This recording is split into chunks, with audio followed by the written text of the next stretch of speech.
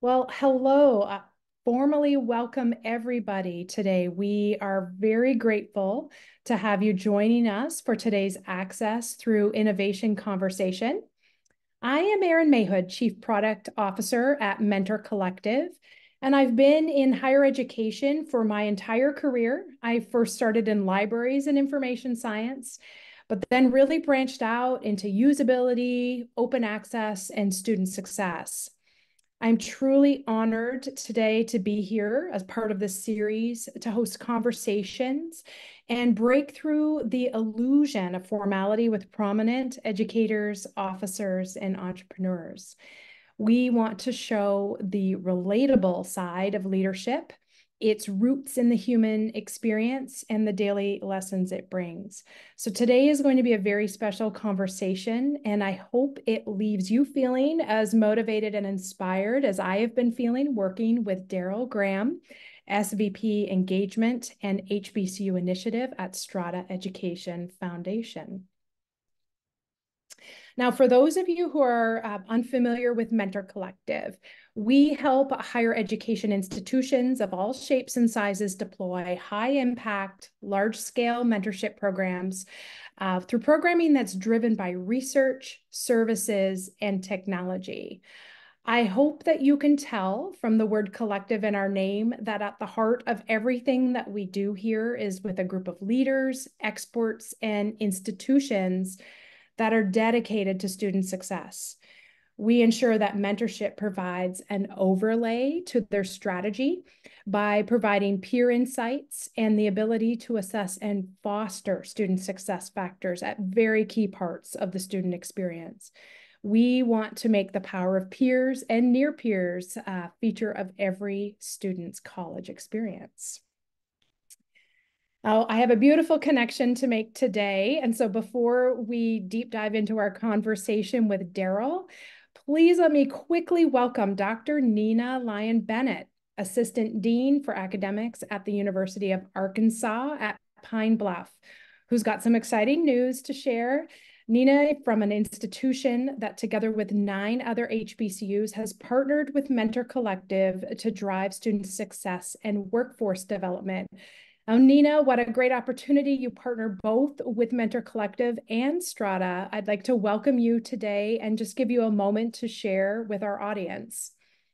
Absolutely. Good afternoon, everybody. Thank you so much for that brief introduction and for the opportunity to be here this afternoon. As you see on the screen, this announcement was just made about a wonderful collaboration between the 1890 Center of Excellence for Student Success and Workforce Development and Mentor Collective.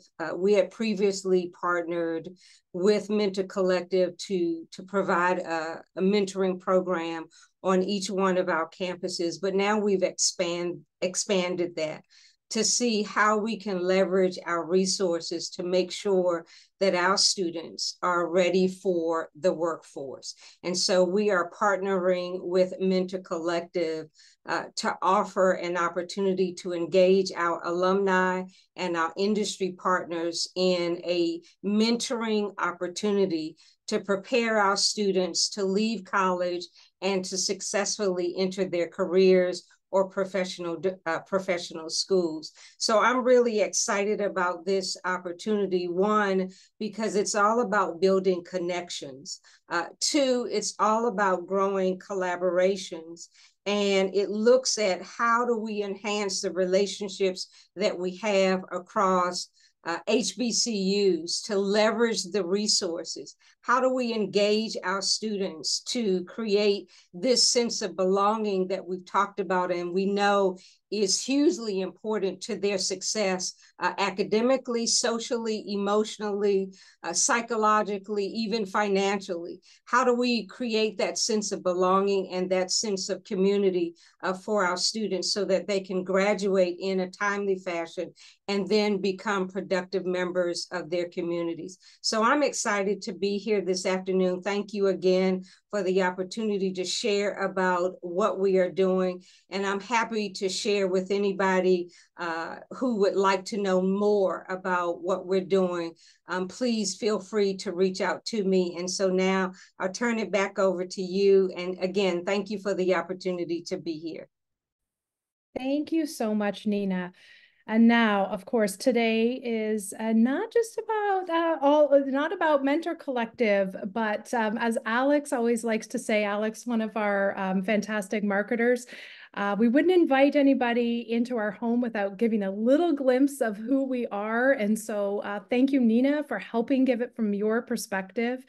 We love working with leaders like you. And of course, Daryl, who now I am going to very formally introduce you, Daryl. I'm very excited to welcome Daryl Graham, SVP Engagement and HBCU Initiative at Strada Education Network. He'll share his vision for fostering connections with historically Black colleges and universities to drive student success. As an HBCU alum, Daryl has a strong track record in leading philanthropic initiatives in higher education and in the corporate sector.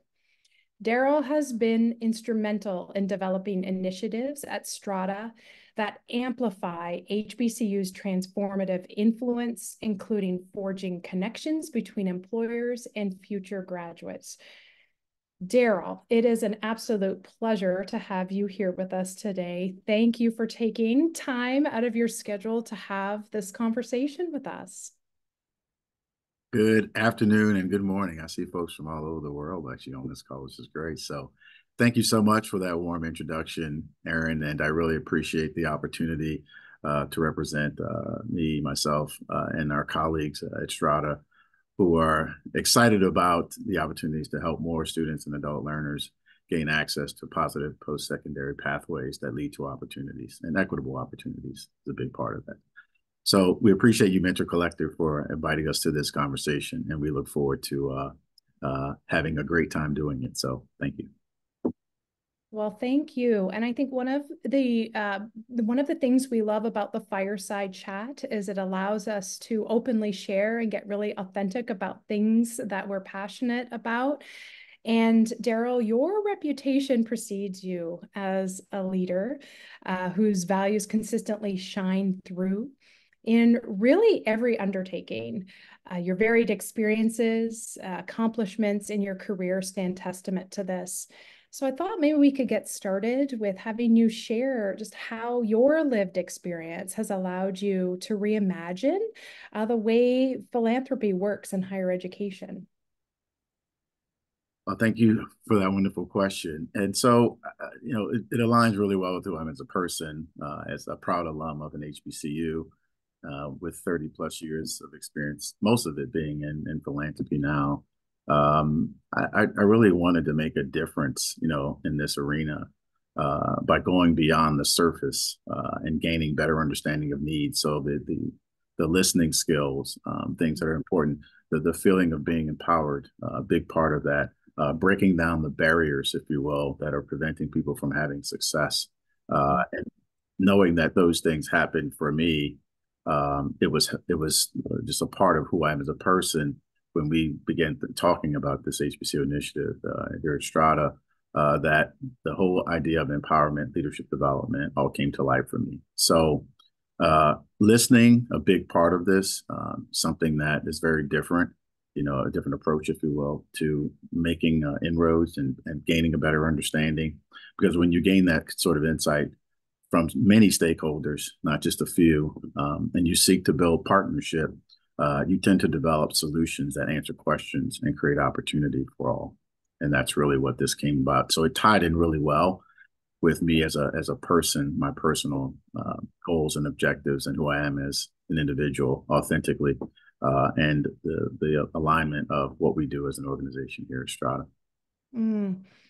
Thank you for sharing that, and really shows how the lived experience can really translate into fantastic leadership, and really does explain how so much of your work is centered around collaborative efforts leading to a lot of innovation. So if we take that principle and delve into your work that you're leading at Strada, The Strada HBCU initiative has been making headlines recently, fantastic headlines for work in promoting degree attainment and economic mobility among HBCUs. Congratulations on this. And a big part of that work was the HBCU listening tour.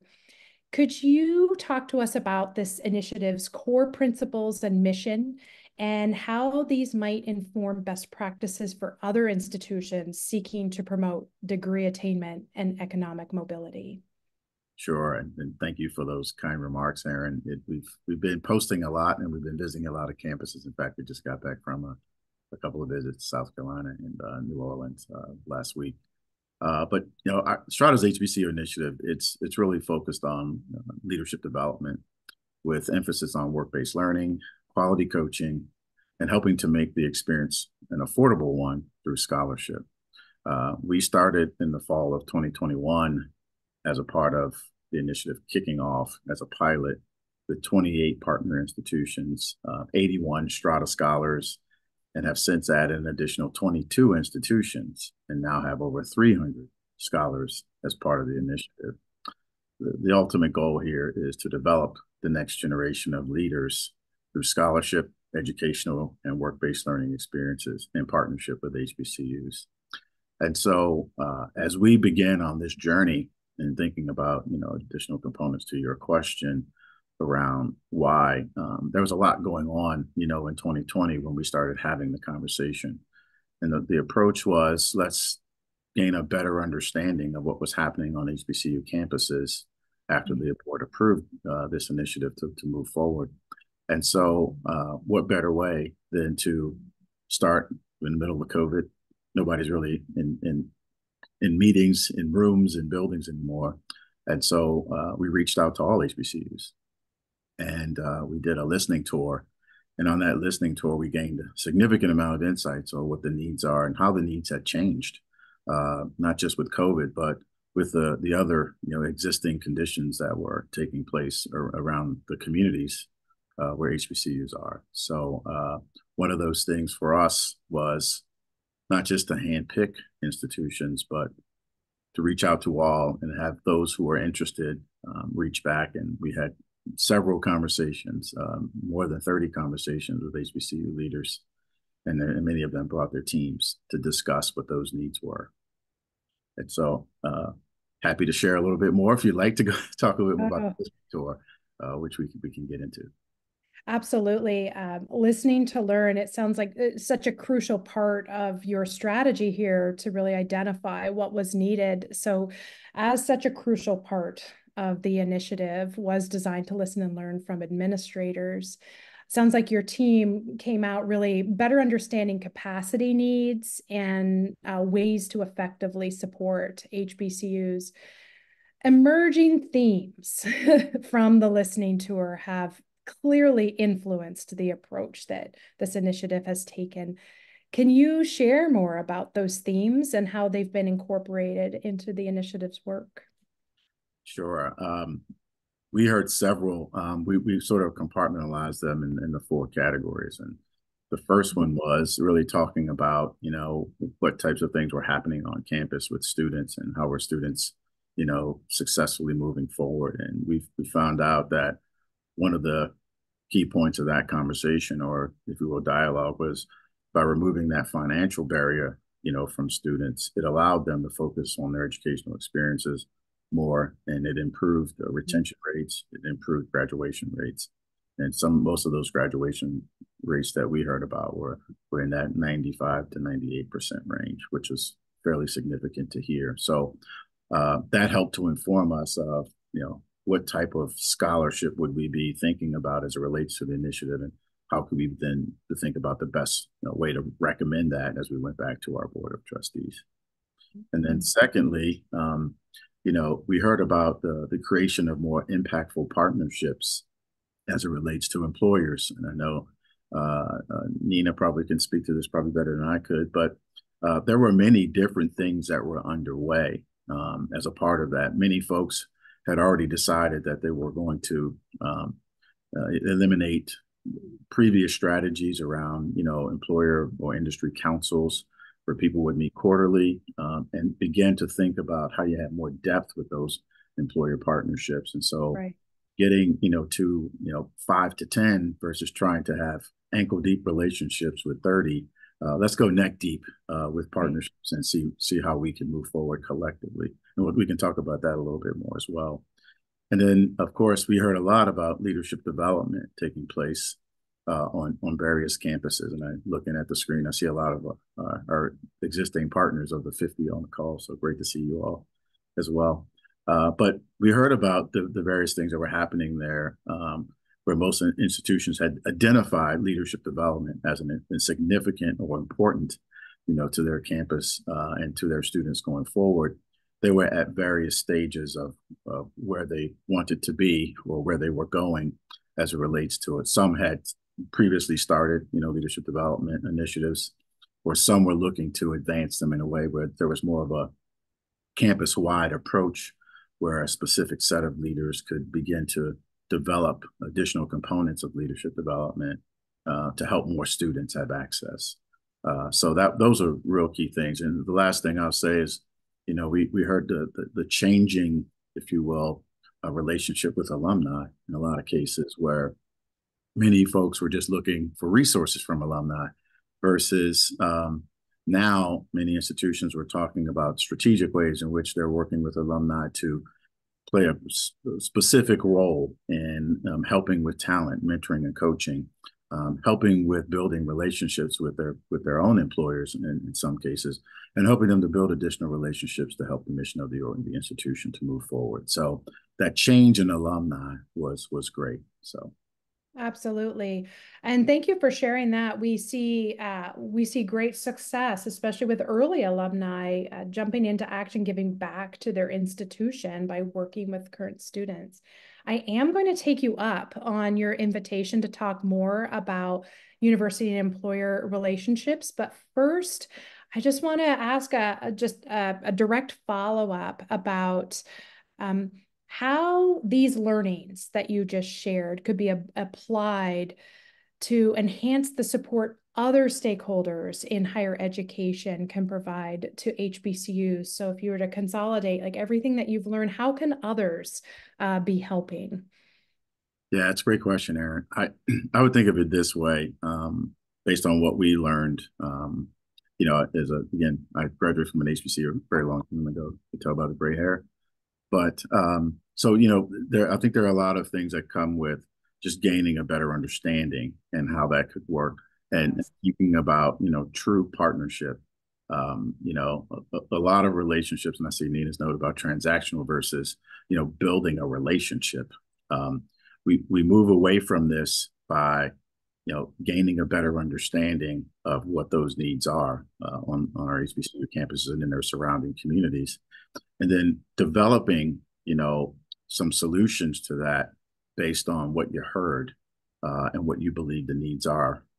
It helps to create a much better way to partner, and it creates, more of a strategic philanthropy approach to how you can address those issues. I mean, we've been to several states. There are 19 states that we're covering with 50 institutions, and there are institutions that are in the same state that are HBCUs, but the culture and environment is very different. And so this approach that, one HBCU approach can work, that's really not the case. It is figuring out how you can partner more broadly and in depth.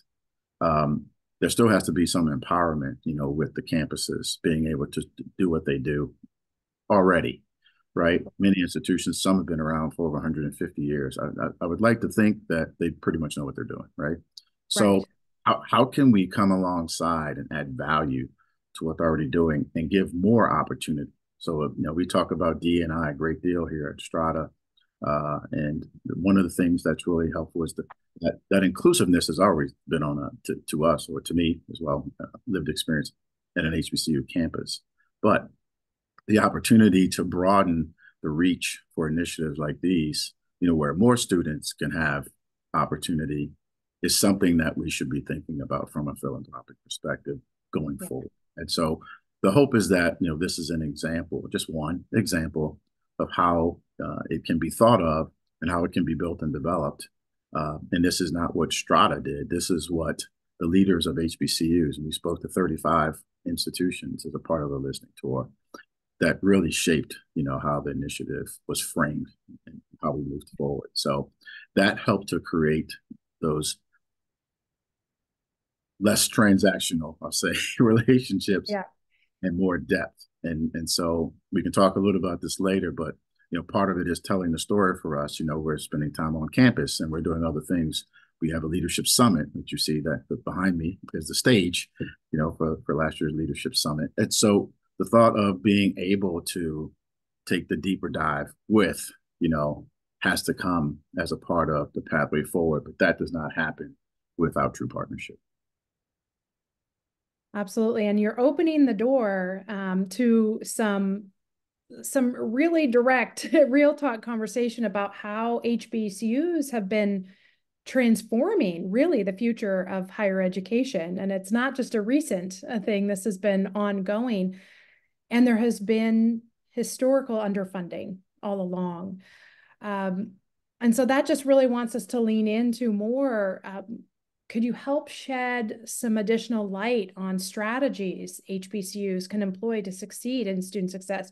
You're talking about the partnerships, togetherness here. What other lessons can be learned from their resilience and how to move forward? Yeah. Again, it starts with, the leader, and we be I hate to add any any thoughts around that, because people know we're talking about leadership development, but I just think that, and we think that, there's a great amount of things that are already happening on campus. There's mentoring and coaching is taking place on HBCU campuses. There's a great amount of it that's happening. It isn't just with faculty. We're seeing it, at the administrative level, and even some cases at the board of trustees level.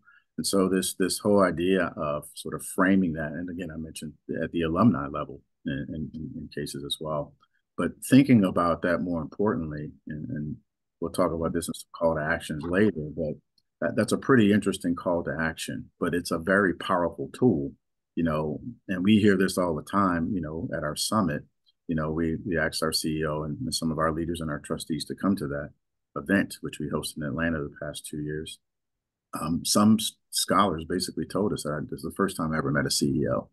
So the power that you have as a leader, change the trajectory of a student and their level of engagement in the educational process. And we believe that these interactions are very helpful. So there's a tremendous amount of support we see from faculty, staff, administrators, and alumni that are helping to prove that and improve what Nina talked about earlier, that sense of belonging, that feeling of trust, being included and feeling like you're a part of something. And that's really what we were seeking to do as a part of this. It is, we were very fortunate that the HBCU community allowed us in and allowed us to be accepted into that space, and now allow us to be a partner. And that's really up to them to decide, not for us. We're just very fortunate and honored that that actually took place. So that's really important too, that feeling of inclusiveness. Creating experiences, on and off campuses that allow students to develop skills and abilities that will impact them for the rest of their life. We talk about, sometimes people call them soft skills and those sorts of things. These are real skills that you need in order to live personally and professionally and to be successful. And so they're really life skills, and more than anything else. So life skills is a big part of, an intervention of development. We work with students, and we hear a lot about that happening on the various campuses across the country. And then last, I'll say, just the whole idea of, the innovation that's gone into and the creativity in developing programs and initiatives that address students' issues, not just the students that are, really smart and they're going to do well anyway, but to think about how you can develop those leaders on campus, and those leaders on campus can be helpful at providing, more tools and resources to help more students campus-wide or comprehensively. That's something that's we're seeing a great deal of as well, and it seems to be working very well. Well, a theme that I'm really hearing, the sense of belonging points, seeing what you can be. I'm just looking at the comments as well. We talk a lot here about the transitions, these key transitions students are going through. And when you're starting school, seeing and being with somebody with that shared experience so you can feel that you belong. And then there's another major transition when you're getting ready to leave school and you need to feel like you're getting ready to belong in that new thing that you're about to see. So let's transition to that a little bit and talk about this university employer partnership. We see internally more and more students at Mentor Collective, when we ask them at the beginning of their mentorship what their goal is, and they're talking about things like internships, experience-based learning, picking up these skills. So you have tremendous experience in forging university employer partnerships. This is so key and critical for institutions right now. Can you share some best practices, innovative strategies that have been effective in forging those connections between higher education and the workforce to help students achieve these goals? Sure. Great, and a great question, Erin. We've seen robust partnerships with educators and employers being developed. Some were already in place when we started on this journey. And in my previous role before joining Strada, we did some of that work as well. But the key to this is there in most of those cases where there's great success or outstanding or impactful, whatever you want to call it, success, is the two-way feedback that has to exist there, where you're helping to improve a process or to inform curriculum. Those are the things that we've seen that have worked really well. And in the early parts of this initiative, that's been a big part of what's been working. And we'll talk a little about the paid internship work that we've been doing in partnership with HBCUs. But what students are learning in the classroom can only be applied if there's that two-way feedback between those partnerships that exist with employers and that feedback loop. And so we believe that that relationship of building partnership is going to help more students find success. So I think two key things I'll make a point about in that conversation is, paid internships tied to field of study are really motivating students to stay engaged in both work and their studies, and often lead to full-time opportunities. When you've spent time, inside of an organization and understanding what they do and where they are, and there's a culture that exists there that you feel comfortable with and you feel good about, you're going to go back and you're going to spend time there. And we're seeing a lot of that taking place. We haven't had but a few graduates yet, but many of them are talking about their experience of development and their experience, that paid internship opportunity, that internship access, in the workforce, in an industry, but in the field tied to their field of study, gives them a great deal more confidence. And confidence can be everything, as we know, to help you take that next step forward. Now, I know there are people on this call right now who are saying, okay, but how do I form these types of partnerships? How can I make this happen at my institution? Yeah, I think it's all about, you as an institution really defining what it is that you're looking for, what you're seeking. And when you clearly define what you're seeking, I think that's when you can reach out to employers to find out, if they are aligned, with your core values as an organization, as an institution, and find out a little bit more about them. All employers are seeking to find talent, and they're trying to figure out if they can be a part of that development of talent. And that's what we're seeing that's stronger in those relationships, in the partnerships that we've seen be very successful early on, is that those relationships have depth, and there's a two-way loop that occurs there, where there's feedback, there's curriculum enhancements, there's deeper partnership. We spend time on campuses. We're seeing employers spend time on campuses as well, meeting with faculty, meeting with provosts and deans and the like. And so that's where you get into depth of partnership, when you have someone an organization who's really interested in jumping in, to the water with you neck deep and coming up with solutions to issues around bridging that gap between education and employment, and actually doing it. And so we see a lot of that taking place, the execution of it, as well as the alignment of core values and mission. And so when you have that take place, it becomes a lot easier to make that transition for students and scholars who go into those environments and feel more comfortable, feel more confident, and they're far more successful. Right. And now you're starting to talk about impacts. And I know you and I and our organizations really, really align on how do we measure impact, how do we show the impact. So initiatives like this are really needed to support the work of HBCUs. And since its launch in October 2021, the Strada HBCU initiative has expanded from 28 institutions to now include nearly half of all HBCUs. So again, congratulations on the momentum that you're building here. Now, let's talk about impact. Can you elaborate on the tangible impacts that you've seen so far? Economic mobility of the 50 partner HBCUs, how does it foster financial growth, drive student success? What other lessons can we learn? So what have you learned so far that you can share with us? Yeah, we've been learning from the time we started having conversations with the listening tour for sure. And we continue to listen when we spend time on campus and hear about what's happening. We meet with campus leaders and meet with our scholars and others to talk about these various topics. I'll say we'll have a much better idea on how the initiative will have economic impact, once we begin to see more of a full class or a complete class or two finish and wrap up and move into the workforce or head into graduate school. But in the meantime, we do have some early evidence of success. Our first cohort of scholars, which I mentioned earlier, is about 81 of them.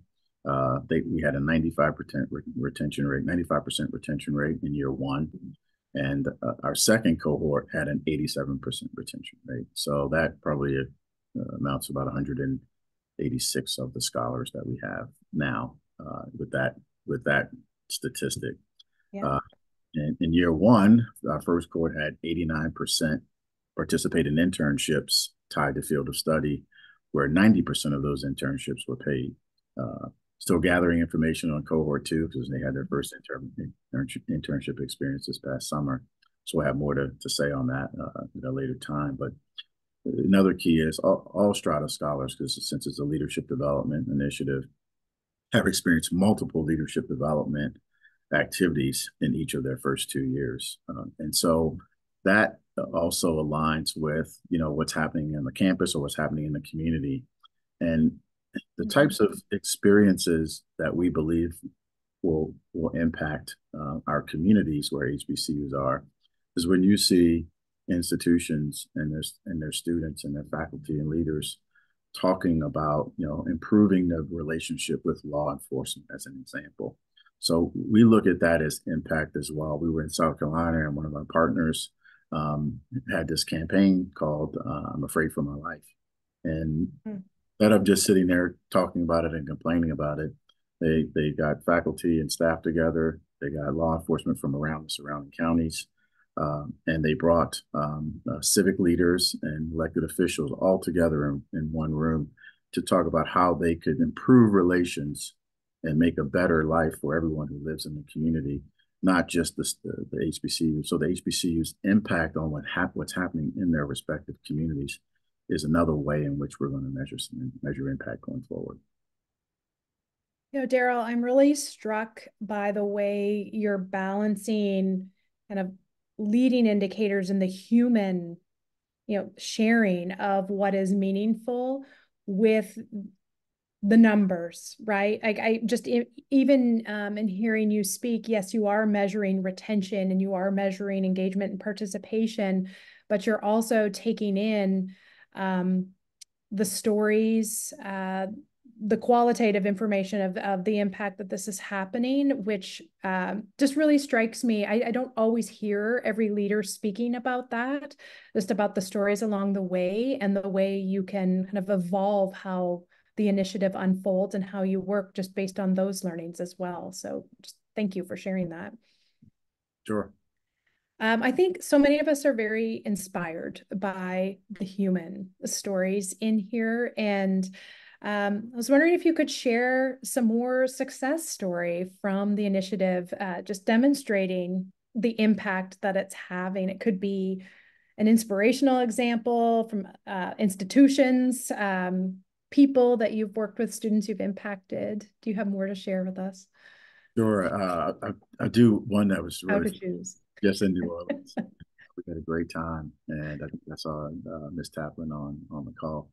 And we have two students there who are graduating early. So this is a 4-year initiative for each student. We have two students there who are graduating in 2.5 years. They finished all their requirements, and got there in two different ways. So I'm going to talk a little bit about how the affordability component comes into play, talk about leadership development, and talk about coaching, at how these two people arrived at the same place, taking a different journey. And this is why it's very important, to understand, this whole idea of mentoring and coaching and meeting people where they are.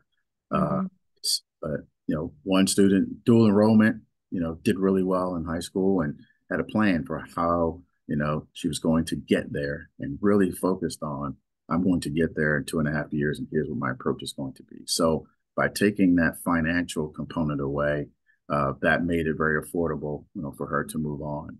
It made it an opportunity for her to develop as a leader and feel confident who she are being on an HBCU campus and feeling that sense of inclusion and belonging. And then thinking about all the mentoring and coaching that has occurred with not just on campus, but through those work-based learning experiences, ready to go to that next stop for her as a part of her educational journey, as a part of her pathway, forward. And so when we think about how this initiative came about and listening and learning, if we would have developed it in a way in which you couldn't address those different issues, it would have been hard for her to do that. And then we have another student, same place, right? Another student, same place, did a very different thing. And it's just amazing that we have seen her flourish. She's a full-time mom, full-time student, took full-time credits, in some cases took 21 credits. But again, graduated, finished requirements in 2.5 years, just a different journey to get there. Just the whole notion of creating the opportunity for it to be affordable for scholars. They can make well-informed decisions with the leaders on their campus to really figure out how it works best for them in order to get there. So two totally different examples arriving at the same place at the same time helps us to confirm that, we did listen well. We did, strategically develop the initiative in a way in which many different people, can find their way and find success by removing those additional barriers and having access to people who can help in an opportunity to move on. And so it was very enlightening, conversation to have with them both together and individually. But it's just an example of how, leadership, that sense of belonging, campus life, strong commitment to what you want to do, feeling that you belong and people care about you, gives you the things that you need in order for you to be successful. And that's what we heard in all of that. I love that you chose two very, very different examples. It's just so key, so key. I was just wondering if we could, just for a second, dive back into what you heard from presidents and students during the HBCU listening tour.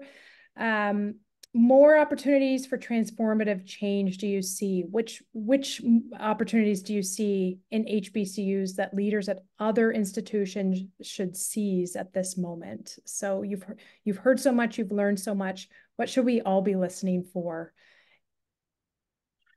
Yeah, I mean, it's, HBCUs are, it's a special institution. It has, it's a very, different brand, but, I think that sense of belonging and the sense of inclusion that exists, and then have to be an HBCU for that to happen. I think if you're at an institution where that environment does exist, I think it allows for people to find their way, get the support they need, quality coaching, helping to make it affordable, and gaining access to tools and resources that are going to help you to matriculate successfully and complete and move on to the next goal or objective that you plan to do. And so I think that's a big part of, how I think success can go for many, who choose to go down the pathway of post-secondary education. Yeah. And if you want to talk a little bit more about, then, calling things to action and talking about that, we can get into that. But, Yes. none of us got here. People raise their hand, but you can put something in the chat. If you made it this far, I see a lot of PhDs and a lot of MBAs and folks who I know who have postgraduate degrees. None of us got here on our own. If there's anybody on this call who got there on their own, please put a note up, raise your hand, because I don't know anybody that's done that. So the value of relationships, the value of mentorship, the value of coaching, that is a big part of what success it looks like for all of us. And by having that take place at more post-secondary institutions and programs and initiatives focused on that, believe that we'll have far greater success for students, no matter what their situation is. But being able to address their situation with real solutions is really important. And we talk about partnership for just a second, right? It's about changing the approach, right, to partnerships. Focus on listening first, right? And outline desired outcomes. With those who are going to be impacted by it. We didn't have access to students as we started on the initiative. So we spent a lot of time with campus leaders and their leadership teams to better understand. Now that we have scholars, they're informing us, through surveys or through feedback loops, through points of contact. And we have some of our points of contact who are on this call. That has helped us really well. One of the things that helps us with partnership and call to action, right, is we have a person on our team that is the point of contact. So you don't have to figure out who to go look for to ask a question, to get some information, to have a better understanding. Just as we do with each institution. Each institution has a point of contact that we can reach to and have discussion with and plan activities and better understand how we can be more helpful. That communication chain that exists is what helps us to move forward very successfully. And so the last thing I would say about this is when you start to think about how philanthropy can function a little bit more differently, and starting the way that we did with a listening tour, and understanding, gaining a much better understanding, it's the time, and it's a great time to really think about this, but a reimagined, philanthropic construct, where people are stakeholders are really driving, how we move forward and sharing information, creating communities of practice and success could be very helpful in how we reimagine, philanthropy and strategic philanthropy as we move forward. And I think that's something that we can learn from this initiative as well. Such a different approach that you have taken. Thank you. Thank you so much. I'm really struck by the power of listening and how it can change the course of an initiative like this. And the laser focus that you've had on the key components that you heard: affordability, opportunity for leadership and career development, and quality coaching. It comes out loud and clear that through listening, you're finding the different pathways to achieve, but these key components are guiding everything. And Daryl, it's so lovely to hear your approach of listening, but also focus on what needs to be accomplished and what will be most meaningful. Thank you so much, Erin. All right. Erin, do you want to, there are folks on the line that have a question? We have a little bit of time. Yeah. Wonderful. So we have one question in about from Phyllis, how to address building partnerships with arts organizations and HBCUs. So thinking about opera companies, theaters, orchestras, musicians. Any thoughts to share on that, Daryl? That's interesting. We do have some students who are musically inclined. We actually started this past year a showcase, and we have a student who plays the piano and sings and that great stuff. We had no idea that, this young man, we knew he played the piano. We had no idea he was that talented.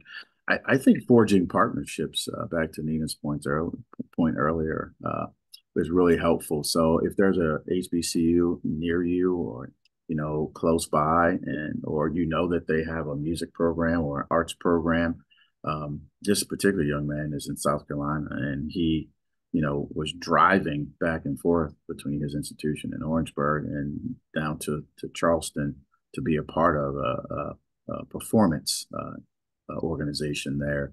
And so he actually sought out this organization, and they created a great partnership, and he developed some very interesting skills to sing through this partnership. And so I think there's an opportunity, there.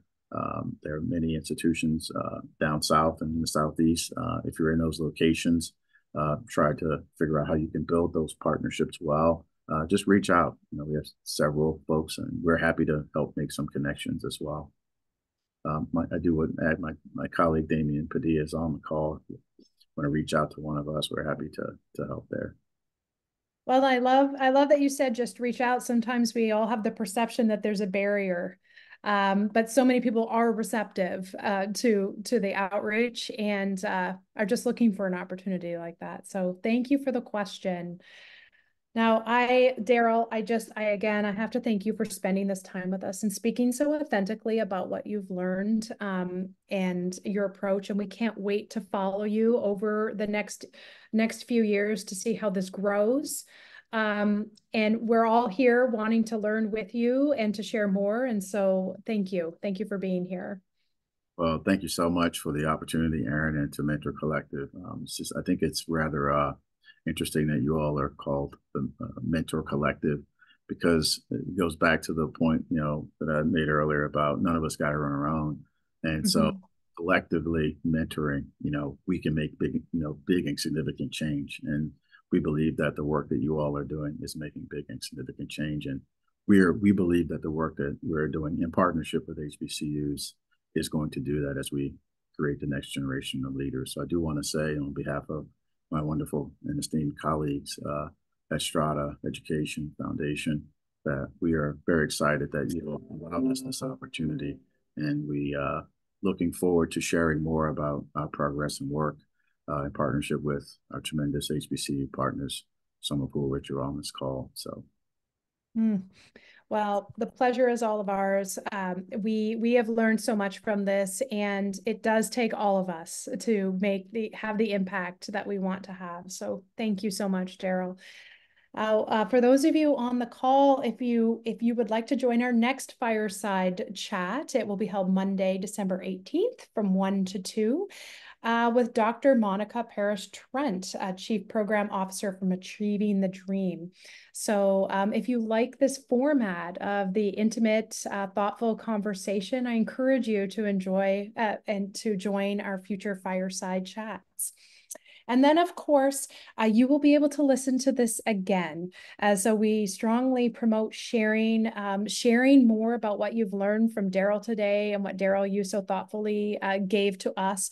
And so please don't hesitate to share this forward and send us questions afterwards if they come up. Sometimes those things pop up after the event itself.